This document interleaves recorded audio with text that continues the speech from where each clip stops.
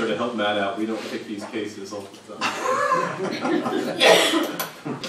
All right, Jason, let's go ahead and finish you up this evening. I believe you're REZ-2018-10. Is it Kaylyn Gill? Is that what it is? Yes, sir.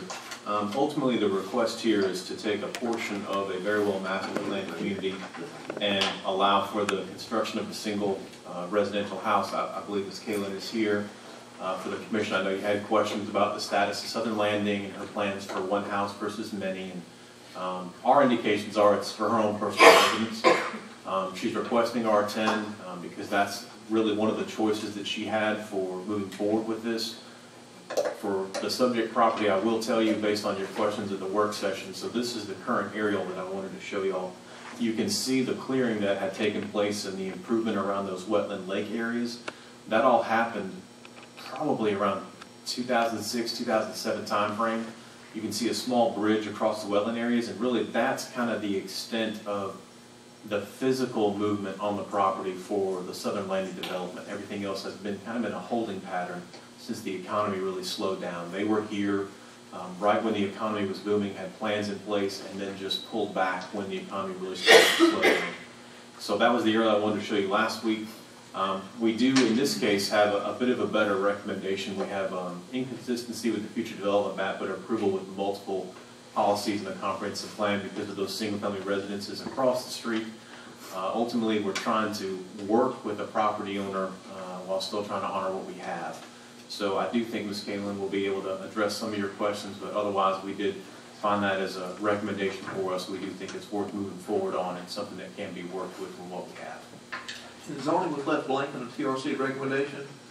Sir, Ms. Carmelo really, again, on this one, struggled with it because of the development map versus the goals and policies of the comprehensive plan. She was not here today, and so I don't have a completed recommendation from her, but I do think that she was leaning towards approval on this one, more so than the Hughes case. The Hughes case, we had a whole different level of debate and background, whereas on this one, I think she wanted to think about the case.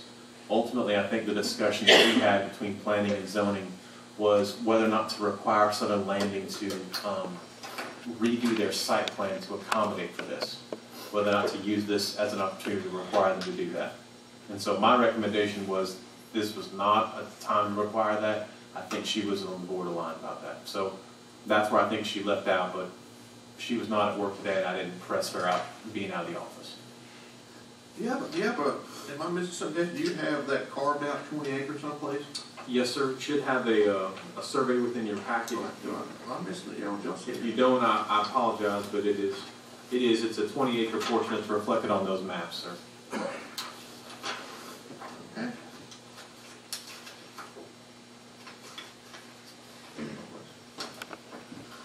Okay, commissioners, any questions for staff? Actually, would you mind going back to the slide showing the current area? Yeah. So approximately where's the So you can see on the blue line here, and it's really faint, but okay. So her 20 acres is the very southern southern portion of this. There we go. So it is right down here against the Enoch Lake Circle. So it is beyond putting it at the front entrance, they put it in about as much as an isolated location on the property as they could without getting into the heart of that master plan.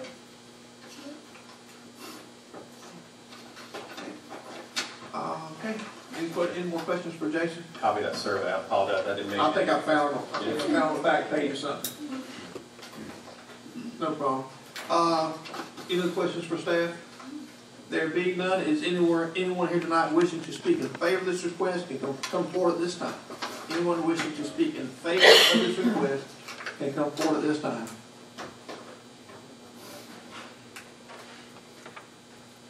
She was hesitant. We won't bite, we promise. Kaylyn Tucker, 4161 Gretchen Drive. And I think Jason pretty much covered it. We are just building our home in the 20 acres, and there's no other plan for the rest of the land, just our home in the 20 acres. Any questions for Representative? Yeah. Just have one. Where do you plan to enter the property from? Is that just that one on the curve there, is that Enoch Lake Road or Drive? You might get, The hardwood. I'm not sure. You didn't want to come up and start with that. I see what it is. He runs this house, huh? Give me 4961 Princess Drive. Off the main road, we can come out here and try to drive off of that way. Okay. And which I think it'd be like a little shop, so we'll have it off the dirt road to the shop. And then the hard road. So you said the main road is, was that Enoch Lake Road, is that? Yes, sir. Yes. Okay. Any questions? Thank you both very much. Thank you. Anybody else wishing to speak in favor of this request? There be none, anyone here wishing to speak against this request? Anyone wishing to speak against this request, come forward. And there be none. Commissioners, close this part. Any discussion on this case? There be none, I will take a motion. I make a motion. Commissioner Glavine? I make a motion to go ahead and recommend approval of this case, REZ-2018-10. Have a motion approved for Commissioner Glavine. Do I have a second? Second. Have a second for Commissioner Wiles. Any discussion on the motion in the second? There being none, all in favor of this motion, please signify by raising your right hand.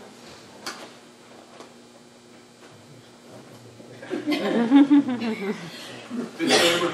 It is slow, but promising. It is unanimous on this case. Thank you very much, Commissioners, for your participation this evening, especially on that game.